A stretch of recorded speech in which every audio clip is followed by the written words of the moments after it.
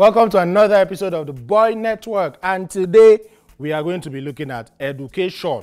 Is school a scam or not? Well, I'm sure you have your own answers, but today we're going to be answering it, and I'm sure that you are going to see why, school is not a scam. Today, I have with me Ikenna. He's back, and we are discussing the issue of education, why it is important that we men get an education. We are living in times where a lot of people are trying to, cast aside this whole thing. But first of all, let's start from this. Why do you think education is important, even in today's, climes?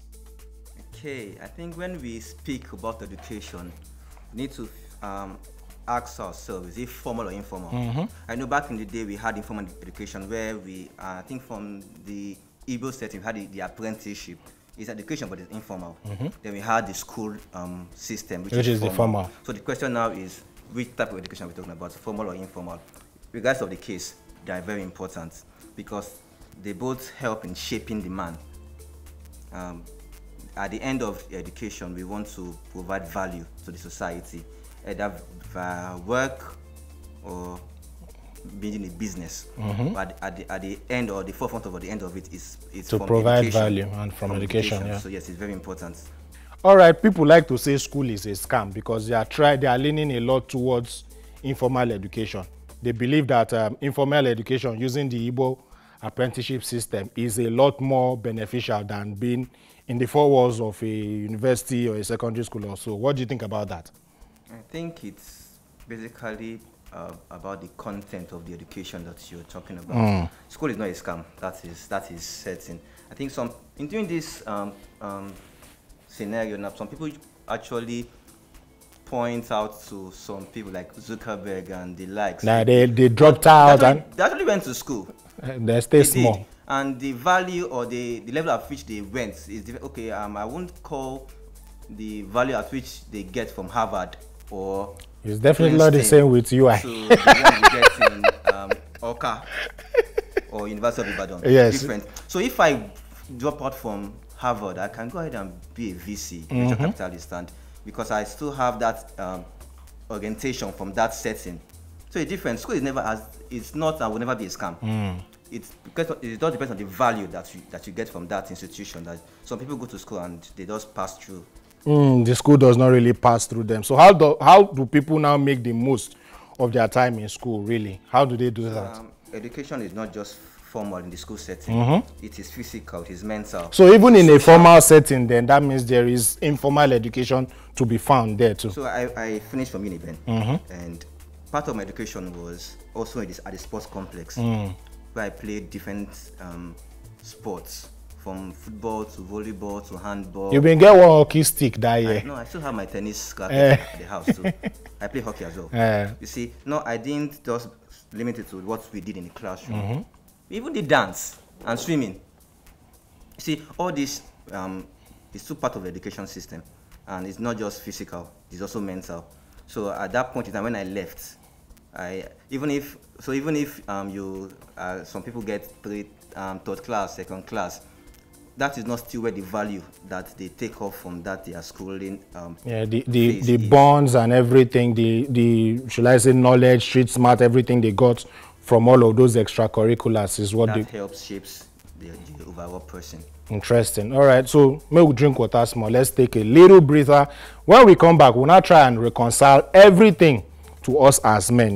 Now we know they go school past these days, so we have to make sure that people see why this topic is important. Stay with us. We'll be right back. Welcome back to the show. My name is Chima, and we've been talking about education with Ikenna, and we've talked about why school is not a scam, what is important, the informal and the formal education part of it all. Now we're going to look at it as men. These days, the statistics are there. I don't want to start rolling out the numbers now. A lot of men choose not to go to school these days. So why is it important that men especially get an education? No, I think I still need to bring it back. So when you talk about education, is it formal or informal? Because now men do not go to school, doesn't mean they don't take informal education. True. So I know people who, okay, let's take, I'm a tech, and you see job posts, they don't ask about okay, I need you to finish from this score, get it 2-1. They just want to see competence. Can you do this or can you do that? So I don't need to go to school before.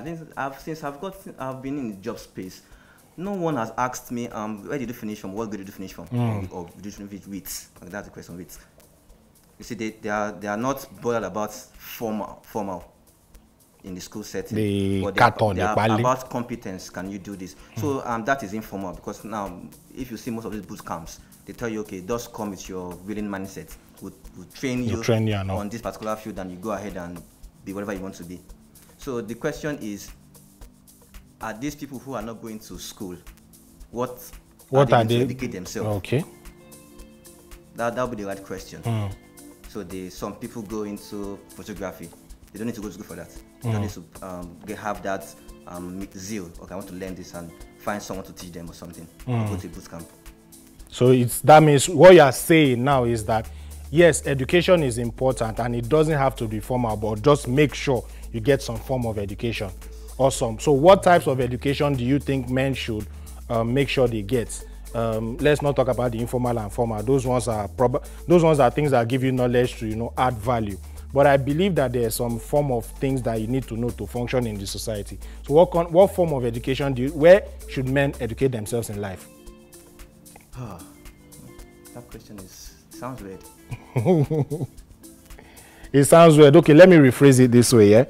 Okay, as a man making your way in the world, you need emotional intelligence. Do you think there should be emotional education somewhere? You need probably spiritual intelligence. Do you think there should be spiritual education? What forms of education should a man invest in to become a fully developed person? What type of education? Okay, the physical part is quite important, because for every family, your spouse, your children, they're looking at you first for security.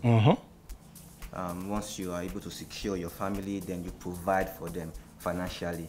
So physical education, financial education. Physical, as per me, go learn karate and all those things. You don't have to, just be fit. Don't be like, don't be obese. Well, true. Just be fit. So physical education, financial education, very important. That's very important. So you need to teach not just men, now everyone financial education. That's very important, financial literacy. Then emotional education, that's the EQ. Please, some people do not have a shroud of emotional intelligence in them. So sometimes that is very important. So not every time. Sometimes all the time. All the time, all the time. Because there are some things that people are tone deaf, man. People are tone deaf. You get to encounter that you need emotional intelligence to do it, not just physical. But sometimes men are always these physical beings, and everything a fight. We'll just tear shirts, finish. I even had an experience recently with a former colleague who, we worked together, and this person, I don't want to mention any gender, this particular person is someone who we literally babied. You get. Whatever the person needed, we were always doing what we could to make sure the person had it. But eventually it got to a little breaking point, and then all sense and sensibilities were thrown out of the window, and then relationships started dwindling down.